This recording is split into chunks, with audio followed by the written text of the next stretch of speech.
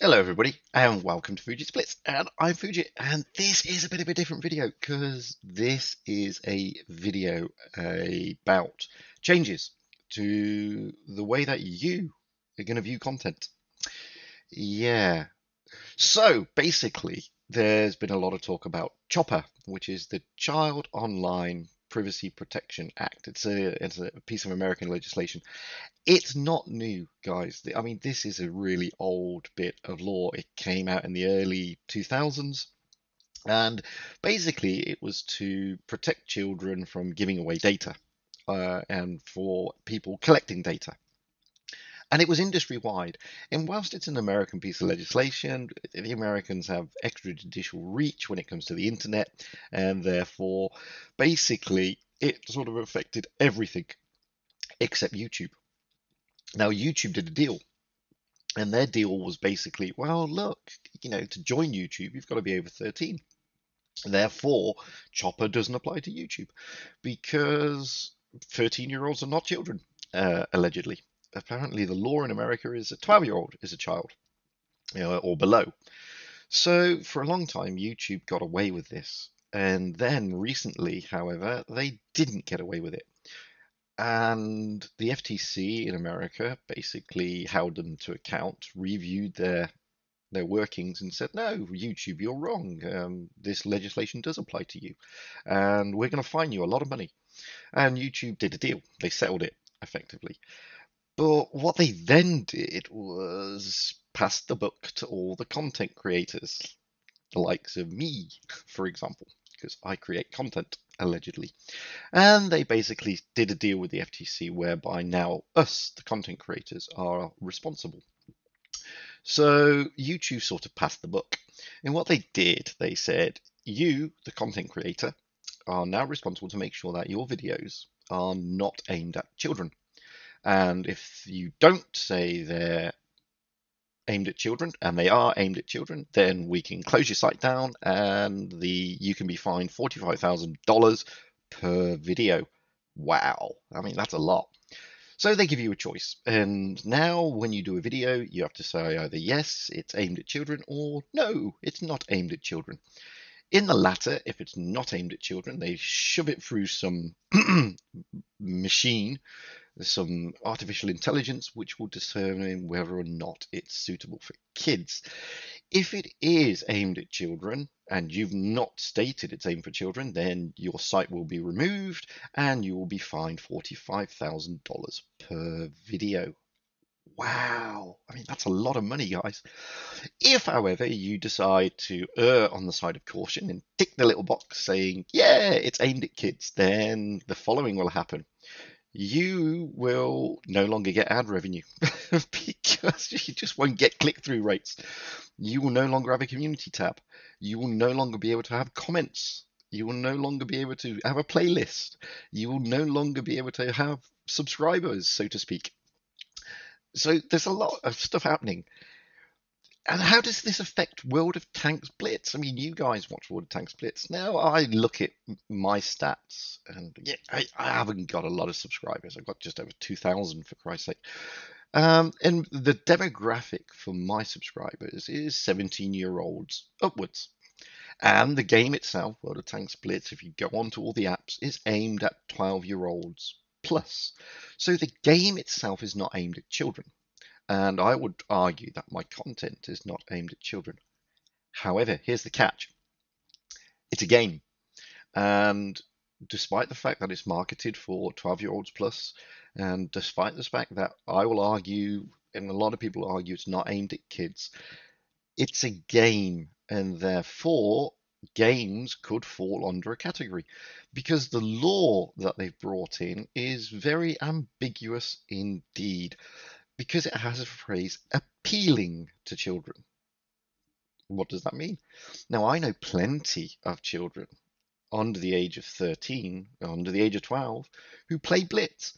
Therefore, would it be fair to say that it appeals to children? Of course, it appeals to children. It's a bloody game, for Christ's sake. As a game, it appeals to kids, which means we could run afoul of basically being penalized.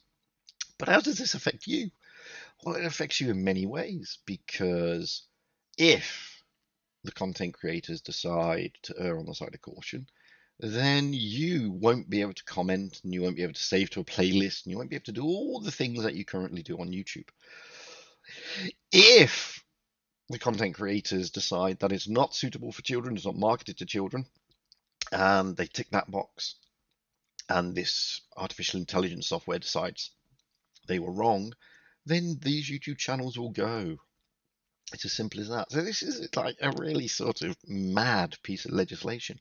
Well, the legislation, it's not mad. Let's be honest. I mean, it's a good thing. I mean, you shouldn't be able to target kids and their privacy. And the way that the internet works, especially YouTube, is what happens every time you go into a site, it basically, if you log into your account, it collects information about what you watch and what you do, and then it will recommend videos for you. Not only that, it will target ads for you.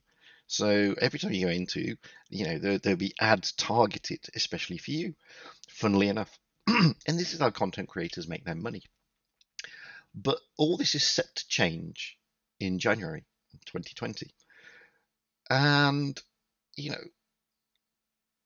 I don't know how it's going to work, guys. I mean, it's a good law because it protects children's privacy, and it's also a crazy. It's not a crazy law. It's a crazy way that YouTube have tackled the subject. They've effectively washed their hands with it and made the content creators responsible, which I don't necessarily disagree with, because content creators should be responsible. I mean, they earn money from this. Okay, we don't earn massive amounts. I mean, I certainly don't earn any money realistically from this thing, but there is an obligation on the content creators to make sure that they're doing the right thing. And if they're not doing the right thing, then yeah, they should be held into account. I mean, if you troll through YouTube, there's loads of rubbish on there. And a lot of it is designed towards kids. Some of it is acceptable, some of it is not. But it's not about is it acceptable or not. It's about, is it targeting children, and is it collecting their privacy? So it brings in this sort of argument. What happens with Blitz? Will you lose your favorite content creators? Will it change? Will you no longer be able to save those things? Will you no longer be able to subscribe or comment or talk or whatever? And that's the thing about this law. It's uncertain. In fact, if you speak, I mean, I'm a lawyer by trade, but if you speak to a lot, if you look on the YouTube, and you'll see loads of lawyers are talking about this thing, they haven't got a clue. They don't know how it's going to work. They have no idea, because the algorithm that is going to be introduced to determine whether this is for children or not, nobody knows. And if you don't know how it's going to work, if you don't know the algorithm, if you don't understand it, it's ambiguous at best. So, a lot of my friends I've got YouTube channels, which is the reason I'm doing this video. So I'm just perfectly aimed at the subscribers. And you need to be careful, guys, because some of you will do, Minecraft and other things, and you need to be aware of what's going on. And if your videos are aimed at kids, or they appeal to kids, then you could run afoul of this law. And despite the fact that you don't live in America, you're not American, there is extrajudicial reach under the FTC, because YouTube is an American based product. So you could end up being fined $45,000 per video. I've got hundreds of videos. I mean, if I do a rough calculation now, let's say I've got, I don't know, I've got something like in the region of 120 videos. So there's no way I can afford $5.4 million worth of fines. It's just not possible. I've never earned I don't earn $5.4 million from YouTube. Yeah, I could be potentially fined $5.4 million per video, including the live stream videos. And if you go onto YouTube now and you make a video like I'm making this one, when you upload it, YouTube will give you a box to tick. Is it aimed at children, or is it not aimed at children? So it's pretty difficult. My advice, for what it's worth, is the following. As I said, World of Tanks Blitz officially has a age limit of 12 plus. Therefore, it's not necessarily legally intended for children. But don't forget, YouTube ran this argument also. They said YouTube is not aimed at children either because you have to be 13 to have a YouTube account and be a content creator. So it's a fine line here, guys. But I'm going to run a disclaimer on all my videos going forward saying that this game, World of Tanks Blitz, is aimed at 12 years plus and therefore is not aimed at children and does not appeal to children in the strictest sense of the word. I don't know if that will work, is the honest answer. It's the only thing I can think of at the moment legally to stop me from getting a massive fine or losing all my, playlists, etc., etc. And, I'm by no means a media lawyer or a social media lawyer. I'm actually a corporate construction lawyer by trade. But I think that's a reasonable defense. If something is not marketed for children and the game isn't, strictly speaking, then how can my video content be aimed at children?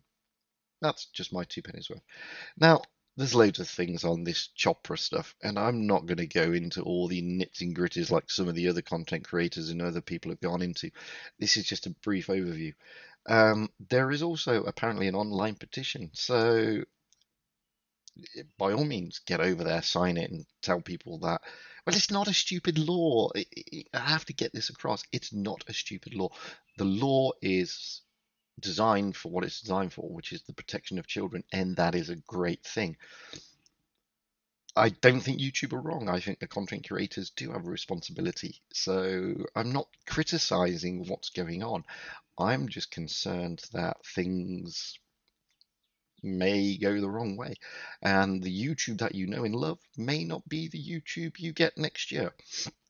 And, you know, I just think $45,000 per video is a bit of a hefty fine. It's a bit stupid. But does that mean the end of content for World of Tanks Blitz? No, does it, bugger? I'm going to still churn out content, although I've been absolutely absent for the last month. But I will still churn out content, and I'm going to have a cup of coffee if you don't mind me. And I'm going to put the disclaimer in saying that this game is not aimed at children. It's for 12-year-olds plus, and therefore I should not be penalised for doing this. And if I'm penalised, then World of Tanks Blitz should be penalised, surely. Not that they should, because they clearly state that the game is aimed at 12-year-olds plus. So it'd be interesting to see what happens. It'd be interesting to see if most of our sites get closed down, because YouTube does have the ability to close us down now. If we run afoul, if we don't market our videos correctly. I would suggest and advise to any content creator out there, get onto your advanced settings tab, look at the tick boxes you have to tick, put your disclaimer in there in your profiles, in your about files, saying that this is a game that's marketed for 12-year-olds upwards, and therefore it's, strictly speaking, it's not aimed at children and therefore shouldn't appeal to children. Do yourself a favor, do as much to protect yourself, guys, because the last thing you want is your channel being removed, or hefty fines coming your way, or worse still, having somebody rule that your channel is for children and you losing everything. In other words, your revenue stream, your ability to attract subscribers, your ability to have comments, your ability to have playlists. Just protect yourself, guys. That's a short video. I've been a bit busy for the last month, hence the reason why I've not been around. It's always crazy this time of year. Everybody wants to sue everybody before Christmas, so it's been a bit mad. Everything will be back to normal now. I did a live stream the other day. I will start doing more live streams going forward. The time difference between me and Europe at the moment is a bit crap. It's 4 hours between. The UK is 4 hours behind me at the moment. But yeah, it happens, and I'm sure we'll find a workaround solution to that. I will start getting and churning out the videos starting today, so there will be some replays of the week coming up. I apologize to all of you who sent in your replays, and I haven't shown them for over a month. I just haven't been around, guys. Real life, unfortunately, intervened, got in the way, and that stuff does happen. Anyway, I've been Fugit. that's been my insight into COPPA, which is not a new law, it's just a new way of working for YouTube. Stay tuned for more content, it will be coming up soon. And until then, stay safe out there, have fun on the battlefield, guys, and happy tanking, because you know that's what it's all about, having fun and being happy.